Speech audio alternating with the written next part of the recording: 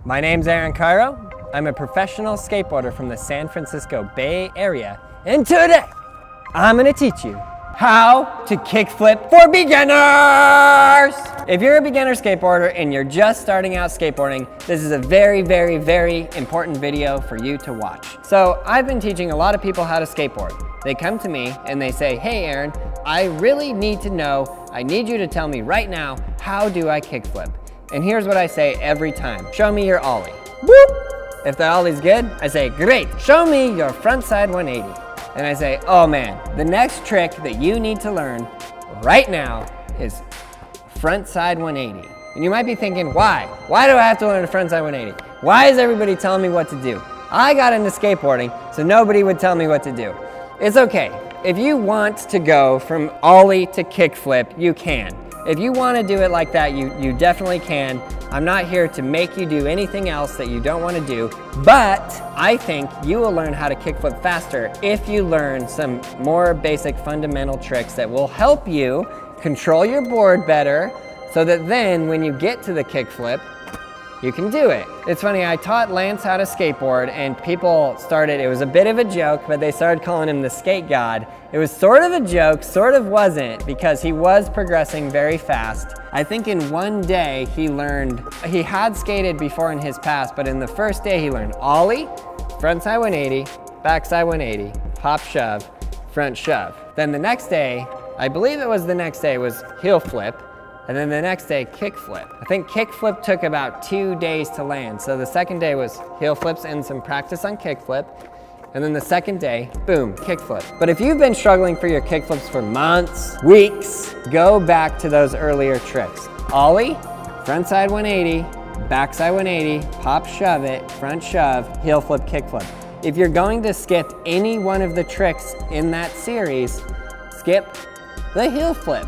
Go ollie, frontside 180, backside 180, pop shove, front shove, kickflip. Those 5 tricks, the ollie, front 180, back 180, pop shove, front shove, are way easier than a kickflip. And when you learn them, your confidence will get better. Your board control, which is your ability to move this thing with your feet, under your feet, and land back on it, will greatly improve. All of those tricks are covered very clearly, very expertly in the video series, Skateboarding Made Simple. There are very exact steps to each trick, as well as the order of the tricks. So you did all those tricks, your board control is pretty well up. You're ready to learn how to kickflip. Here are the steps. Pop, pop, pop. You've learned this step many times in many of the earlier tricks, pretty much all of them. Now, you're gonna stand with your weight on your back foot and your front foot like that. You're gonna turn your front foot about a 45-degree angle on the grip tape, just like that. This is kind of the part where it gets different than other tricks. So your front foot is at a 45-degree angle and you push your leg out and your toe drags up and off the edge of this skateboard in that direction, just like that. Now once your toe hits this piece right here, when you're pushing your front foot forward like that, your ankle is in this like weird rotation, right? So you push that all the way to the end, and then right here, you go like this. And that's what in the skateboarding world we refer to as a flick. Flick! We made this video a long time ago called Flick Defined. So we were making tons of videos. We would ask you guys questions every day. We want to do that again. We want to know what you guys want to learn. It's very important to me that you do actually learn to skateboard. So I want to see you guys out there getting better, progressing. It's very important for me. So drag that foot up, flick right there. And when you flick right there, that beautiful little motion with your ankle, your board goes like this. And it spins. You put your back foot down once the rotation has stopped. Catch it. Then put your front foot on and land.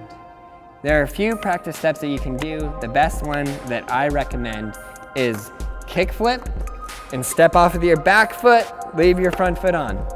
Do the spin, leave your front foot on. Spin, front foot on, very important. Because if you get that step really good, practice that step and get it so good. One point I want to make very clear, because I've gotten literally over 100 videos sent in doing the flick incorrectly. It's a very common thing to flick like this. Pop the board, flick down. If your foot is on the ground before your board, you're doing it wrong. You wanna pop and then do that ankle sweep. Wah! Leave your front foot higher than the board, always higher than the board. Then put your front foot on. If you get that single step really good, the only thing you need to do now is do that step, bend your back knee, put your back foot on and land. And you're golden. You got it. You nailed it. You did the kickflip, the elusive kickflip, the one that everyone wants to learn. You have now done it. Now you're ready for Skateboarding Made Simple Volume 2, 3, 4, 5, 6, and coming soon, 7. There are a few things that within those little pieces that can go wrong. If you actually do the steps that I already said, nothing will go wrong, period, nothing. But Lance stopped me and he said, what if your board goes half? If your board goes half, you're not doing that practice step correctly. You can try different foot positions. Usually if your foot position is closer to this side, less over here, closer to this side, you're gonna flip the board faster. But remember, you're stepping off with your back foot on that particular step. Step off with your back foot, make it flip. So you're not falling.